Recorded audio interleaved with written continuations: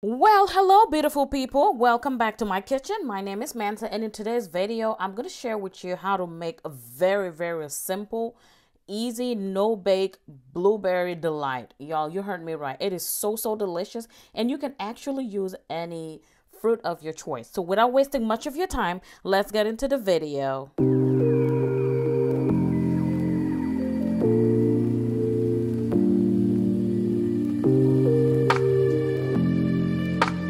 Okay, friends, so we're going to start off by making a crust. I am using today this honey made graham crackers, and I will be using my food processor to crush this, okay?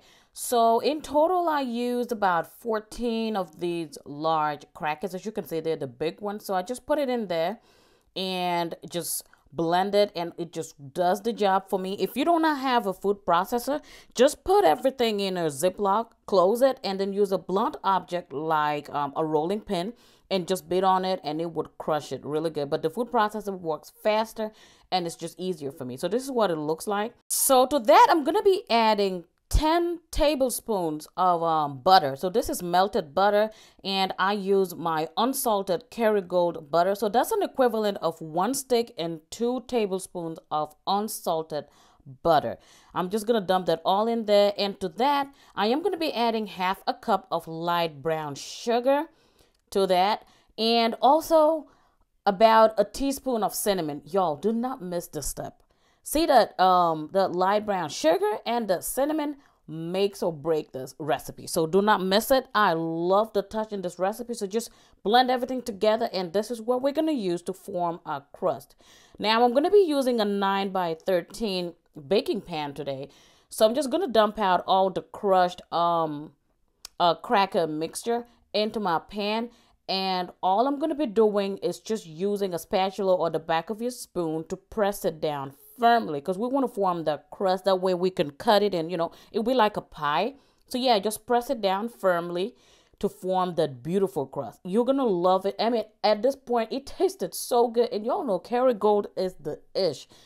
It's good quality, and I love it. So this is what it looks like. Now once I'm done, I'm gonna cover it up and put it in my refrigerator to chill for about 30 minutes. That would enable the butter, to firm up a little bit. In the meantime, in a tall bowl, I'm going to be adding 8 ounces of cream cheese. This is already softened. I brought it out for about an hour or so it's already soft. So to that, I am just going in with my hand mixer and just try to, soften everything and just blend it really nicely. And make sure that you're stopping to scrape your beaters and all of that. That way you're getting a nice and even creamy mixture. To that, I will be adding 1 cup of powdered sugar.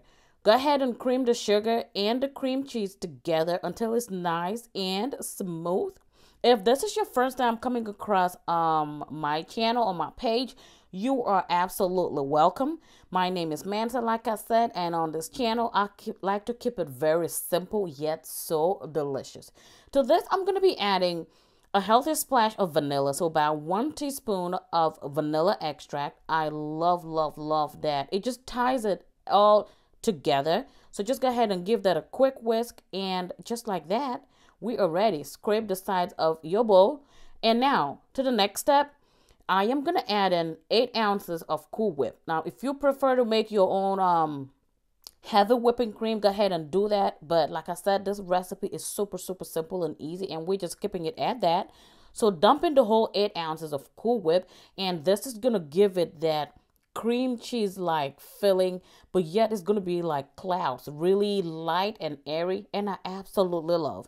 So yeah, just go ahead and incorporate that, and once everything is blended together, this is our final filling that we're going to be putting in our blueberry delight. This is what it looks like. Look at that. Oh, so good, y'all. All right, so moving on to the next step. Our crust has been chilling in the refrigerator, so now it is time to bring it out, and we're going to see what it looks like. And what we're going to do next is to add in a layer of that cream cheese filling that we just made. So I'm going to add the whole thing on there, and just try to spread it as evenly as possible. You know, nothing too fancy, but I just try to make it as evenly as possible. And I find it easier to work with the back of a spoon just because the consistency is so soft. And this is what it looks like. Again, cover it up and let it chill for an additional 30 minutes or so. In the meantime, we're going to move on to our star of the show, our blueberries. Here I have 2 cans. These are 21-ounce cans. So I got 2 of those, and these are the blueberry pie filling with my favorite Duncan Hines brand. Y'all should already know by now. So yeah, I'm just going to open those. These are actually really good on their own. They actually come with like real blueberries. I can talk today.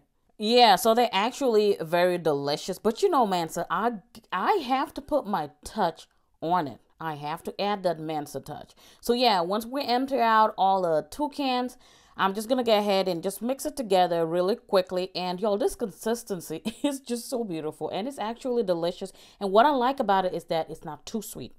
Now to that, I'm gonna be adding a heaping cup of fresh blueberries. These blueberries are so big. I got them from Sam's Club. Oh, they're so big. To that, we're gonna jazz it up even more by adding the zest of 1 whole lemon. I always say this. Always find a chance to zest up your desserts. It just elevates it to next level. Look at that. And it smells so delicious. So yeah, we got a blueberry filling store-bought. We got a fresh blueberries, nicely washed. And we got the fresh zest. Heavenly. It is absolutely delightful. Now, this is what we're going to use and add as a layer over that cream cheese layer that we added initially. It's just so satisfying, and I hope you guys are liking it so much. Y'all, I don't know how many times I grabbed the spoon and was just going at it. And the good thing about this dessert is that it is even best when you make it ahead of time. So if you know you're getting guests that evening, you could just make it in the morning, because the longer it sits, the better it even gets. You can even make this like a day before you need it. So it's super easy, and I'm all about those life saving and time saving tips. So to that, I have a second pack of Cool Whip that I'm just gonna add to the top. So this has not been mixed with cream cheese or anything. This is just regular Cool Whip, or again, just simply make your own heavy whipping cream, you know, with the powdered sugar and the vanilla and the heavy whipping cream, and you will be good to go. I'm gonna garnish it with some fresh lemon zest and also extra graham cracker crumbs. Now, I actually try to save some from my previous one, but I forgot, so I quickly just made a little bit more. Or you could simply just take the crumbs and just blend it over there. But I like that buttery the buttery taste on it. So yeah, of course, I made some mess, so we're cleaning as we go. And now you want to let this chill in the refrigerator for at least 2 to 3 hours. Or like I said, you could even make it ahead of time, like the day before, or in the morning. And this is what it looks like. It's been sitting for about 2 hours, because for the purpose of this video, I really did not have time to let it sit longer than that. So we're gonna cut into it as usual and see what we are working with. And just like that, ta-da! How delightful is this? The color just makes me so happy. You know, it's actually fall, but we do not want to say goodbye to summer just yet. So I feel like this is that perfect transition dessert that you need. It is the right amount of sugar for me, and that crust, let me tell you, that crust is a bomb. I really hope you guys get to try it. Thank you guys so much for watching. Feel free to share with your friends and family. And until I catch you in my next one, y'all stay safe. I love you all. Bye.